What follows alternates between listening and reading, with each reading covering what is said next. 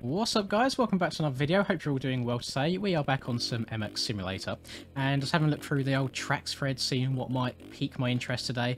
As you know, I am a bit of a enduro lover on these MX games, and I saw this was released by Jesse MX67 not too long ago, but not the most recent of tracks, and it is just called, oh don't crash please, oh it's gone, it's just called Red Plate EnduroCross. So we're going to give it a go. I feel like there's probably going to be a hell of a lot of me crashing in this, which I do apologise for, but we should be having a good time nonetheless. Now, some of you might be wondering, Linz, what are you doing on MX Simulator? Beta 18 is out now on MX Bikes, why aren't you playing it?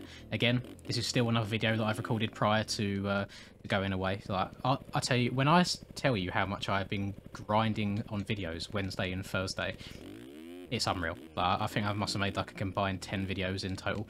So, hopefully you don't mind, which is why I'm probably on the sim bit as well, because there's only so much you can make on these games without waiting a day or two for more content to come out. But I always love Enduro, regardless of how old the track is, regardless of how long it's been. So hopefully things go very, very smoothly. I've got the reshade back on again today, so again, I apologise for the red writing at the top. No idea how to do it properly or get rid of it, because I am not very clever when it comes to PCs. So we're going to try and give this a go. I mean, so far, I only had one legs off. All the other crashes seem to be fairly, just like front end tucks, or mostly caused by these logs. I don't know, is it cheating to kind of go around the outside leads? I feel like I'll be doing myself dirty if I don't commit to them and go over them. There we go. I'm not sure how timing gates and all that's working on here. Obviously there's no map, so I don't know if it's a little bit of a half-assed attempt, but the actual base track itself and the objects, the logs and the rocks, they all seem to be pretty well placed. So, I mean, so far so good. It's just a shame that we've got the maker map at the top right.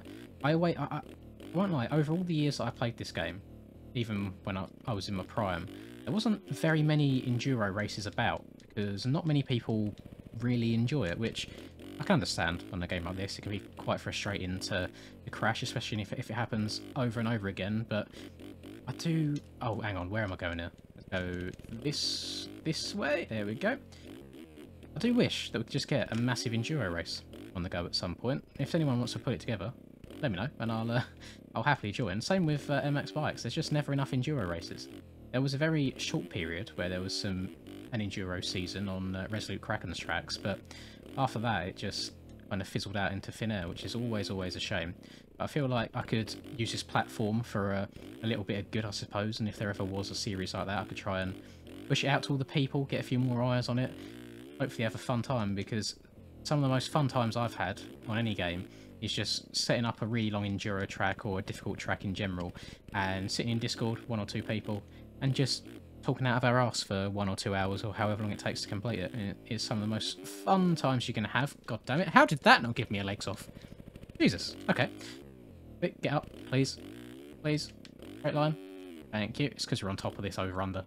Top of those always have really weird collisions where they're objects rather than actual rideable terrain. Up and over this bad boy as well.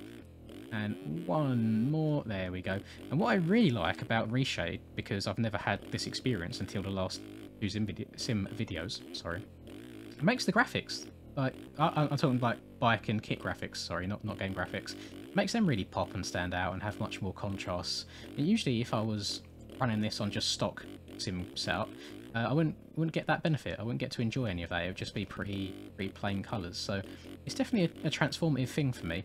And I'll probably sound so old, because I guarantee that probably 90% of people playing sim already run Reshade anyway. But I have no idea what was wrong with me first time round trying to get it to work. I couldn't, and then obviously this time round, every time I close and reopen the game, I have to completely redo all my settings. So real pain in the arse, but you know, it's worth it. It makes it look 100 times better.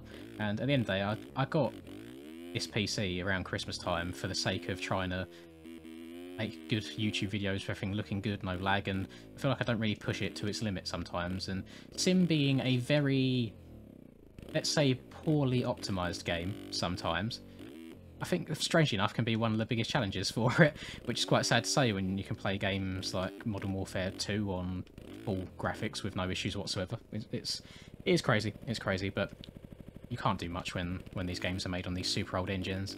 And I always wonder in the back of my head if there is ever going to be an MX Simulator 2 or like an MX Bikes 2, or if they're ever going to be ported over to different game engines just so track creators and modders in general can really make the most of the engine's capabilities and just make stuff really breathtaking, because I think that's all that ever holds these games back, is how the game looks. Because feel-wise, they're the best games you can get, you know? I would very, very much rather play MX Simulator or MX Bikes over any of the... Oh, actually, I don't know if I say any of the MX vs ATV games. Anything post-2010...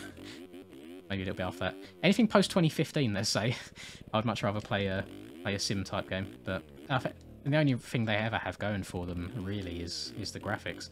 And usually when the new games come out, like when Legends came out or when Supercross 5 came out, I get this new audience of people find my videos, and they always like really argue for the like console games, and always saying, oh, these sim games look so terrible in comparison. It's like, well, yeah, but do you know when they were made? Do you know how many people they were made by, and so on and so forth? And I suppose it just depends what sort of person you are, what games you want to play. But I will always be a motocross simulation type game enjoyer more than I would be an arcadey type enjoyer. Let's just put it that way. So, what lap am I on right now? I'm on lap 3. I feel like we're popping off laps fairly quickly. I was very happy with how I was getting through the logs last lap round, coming up on this straight ahead. Some parts of the track, it flows really nicely together, you know, like jumping from log to log or section to section, and others are a bit strange. The whole point of EnduroCross, I suppose, is to challenge people. If it was easy, everyone would do it, which I suppose is why a lot of people don't do it. And again, like, I don't know if... So these rocks to the left of me here, I don't know if they've been placed there as a deterrent for missing these logs, or if they're there as like an alternate lane, because obviously you can see... Oh, okie dokie. I thought that wall was going to have a collision, so you could completely scumbag it if you wanted to. I'm hoping that there is timing and scoring at the bottom left, so I'm hoping that the timing gates would take that into account and would give you time penalties or cuts if you was to go outside and around that. I can only hope. I've not played this online, of course. Get up and over. Land it, land it, land it. No! God damn it. It's bits like that where it's like, what am I expected to do there to not crash? I've got to hit it fast enough to get up and over the tyres, but slow enough so I don't get a horrible kick sideways. I feel like you can't win. Like, that's nice. Well, that was actually quite nice. I jammed on the back brake when I landed and leant back to try and slow myself down a little bit. Up over this one. Please survive. Survive. As long as I don't get... Like, I can tuck the front end as many times as I'd like. I really don't mind. It's getting the legs off so that it's really frustrating to me, and having to wait those 7 to 10 seconds each time, get through it. I couldn't imagine trying to play this in first person. I imagine that would be incredibly painful. Should I try and do it for a lap? Will we end this off? I'll change my FPS real quick, god damn it. So 83, I need to remember that I was on 83 before, because I always forget what setting I'm on. Up over that, here we go. Round to the right. Back it up, Terry. And then up and over. Slam on the back brake again, turn. I just need to try and hit things in as straight a line as possible. And look at that. As soon as I go into first person, that happens. Oh, mate, the arms look so good with the reshade on. Looking at my wrist on the left, you can actually looks like skin. It doesn't just look like a blob of skin-coloured paint from Photoshop. Oh, come on. Get me on the track, please. Yeah, a sneaky line I could take here as well. Let's go. Oh, we're scumbagging it. Lovely.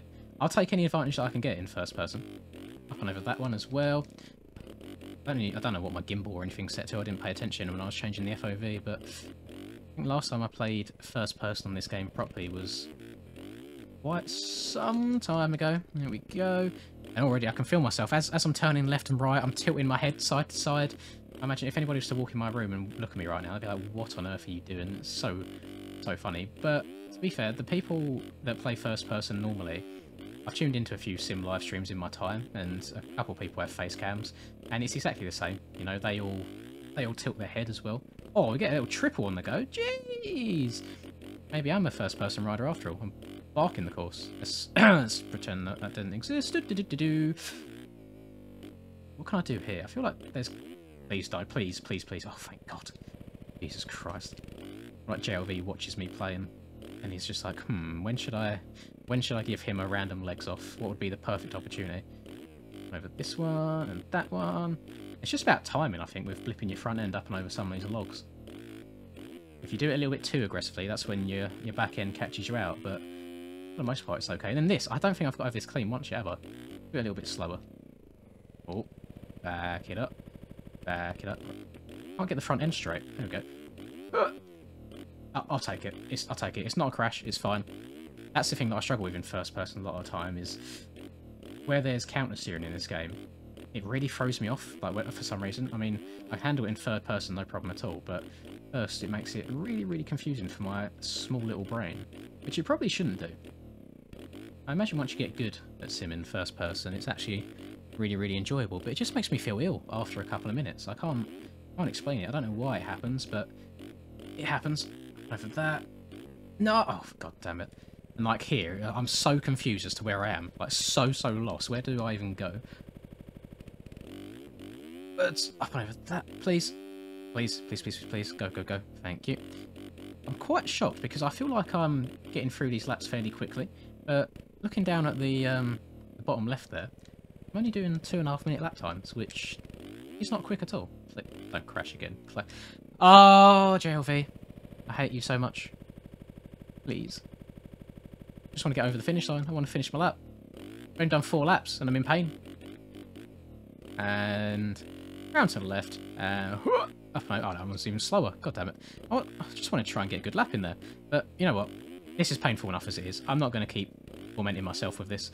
If you guys want to play this track, I'll put it down in the description as always. And let me know what lap times you guys run. I'm sure you can do much, much better than I. Probably coming under the 2 minute mark, something crazy like that. And I want legit laps, please. No track cutting, no going around the edge of all the logs and off the map. I'm on to you guys. I know your plan. But that, I don't know, you know what? That'll do it for me. I'm signing off. I hope you've enjoyed. Catch you in the next one. Goodbye.